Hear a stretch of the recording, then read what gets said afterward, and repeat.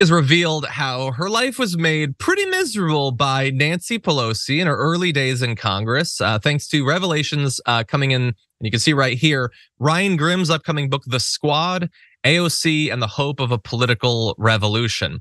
So he's dishing a little bit of what she had to say. And here's a bit of it. We're gonna try not to swear because there were some swears in the original content. AOC had said, the amount of times she told me that's stupid, I have protest signs older than you in my basement, S. Like, yeah, but mine don't collect dust, which I think is a good response. And I like to imagine that she said that to Nancy Pelosi, but probably she just texted it to Ryan Grimm.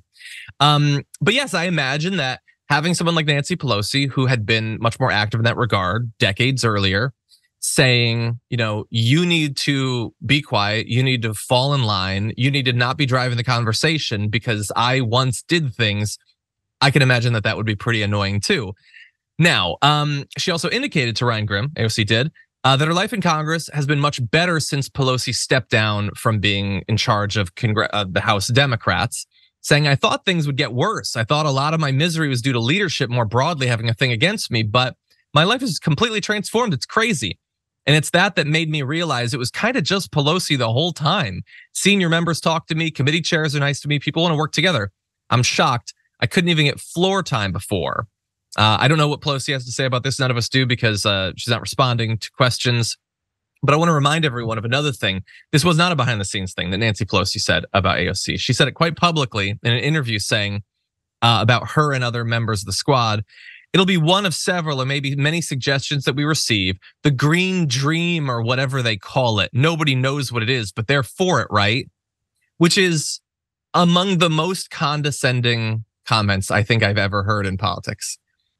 It's the green dream. We all knew what it was, what the plan was. It was not just a thing that randomly Representative Omar and AOC talked about a bit and then said they're in favor of. Had a massive amount of support. It was a well-detailed plan with a lot of different components.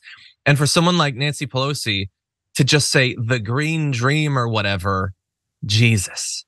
Now, that said, it got more specific, more personal about the squad in shots like this.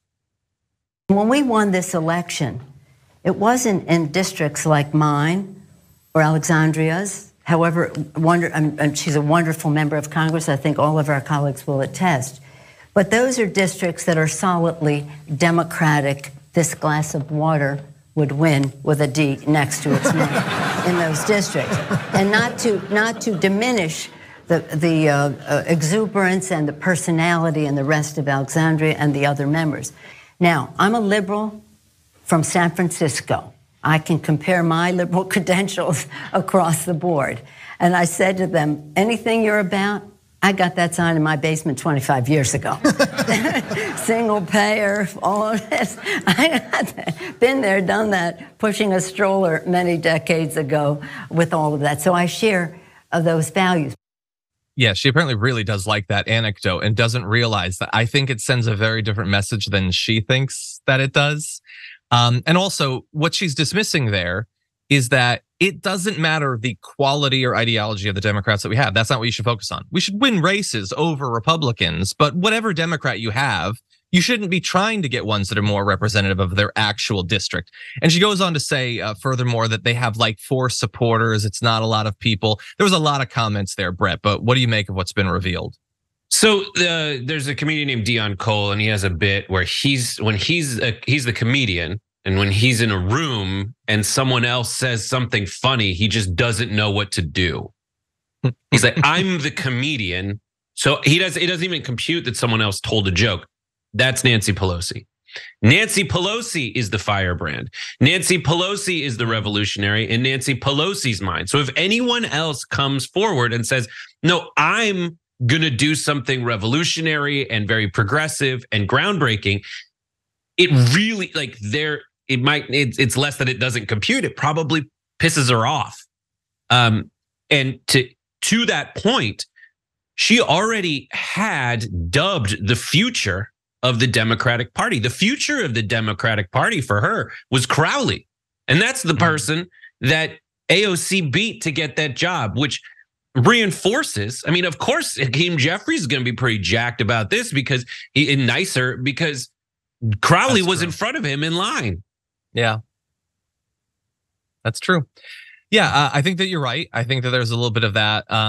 Like you would think, well, if you're still that person that you were marching 25 years ago, then you should be super excited that there's other. That's not how anything works, man. That's well, obviously it's not. I get that.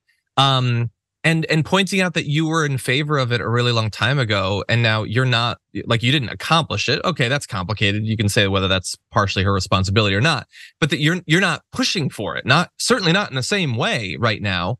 And so to denigrate, those who care about the environment and that sort of thing, like it's not convincing to an 18-year-old when you say back in the late 80s, I supported this thing that you do now, but now I'm attacking the people who are pushing for it. Like that does not make you look good. It doesn't make the Democrats look good. And I can understand why AOC might have been mad about that. Any other comments before we move on? It's a both. It's a both. There's many fine people on both sides situation. Like politics is, and this is something people know, but it's sad when you realize you have to do it all the time. It takes incredible discipline to be a politician because like Pelosi resents AOC, AOC resents Pelosi. Like they resent each other and their generations feel the exact same. Like Nancy Pelosi's generation has the same feelings. I mean, like, don't call me someone in your way. I made your way so you could criticize me. And so you can then take the next step, but like you're taking the next step and you're like pushing me out of the way. Like that's how they feel. I'm not excusing it. I'm just explaining it. You always need to understand where the other person's coming from if you're going to engage in the discourse. I mean, I would assume, and I understand that you're talking about from their perspective, that AOC and other members of the squad would have loved to have had Democratic leadership on their side for pushing for these issues. Yeah. I'm sure they would prefer that to having to protest outside of their doors, but they're not on the side. Like they don't actually support it. Maybe hypothetically, but they're not actually using their power in support of it.